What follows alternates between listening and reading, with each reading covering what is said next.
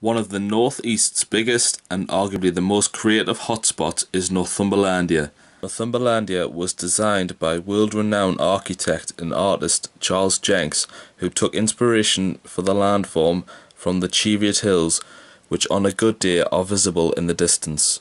Northumberlandia, also known as the Lady of the North, took 7 years to plan and 2 years to build and was officially opened on the 3rd of September in 2012. Northumberlandia welcomes approximately 80,000 people each year since it has opened. She is made from 1.5 million tons of rock, clay and soil, and she stands 112 feet at her tallest point and is 1,300 feet long. There are over 4 miles of pathways on and around the landform, and one fact that you may not know is that Northumberlandia's right hand points towards the Shot and Mine site. It is safe to say it is one of the North East's biggest tourist attractions.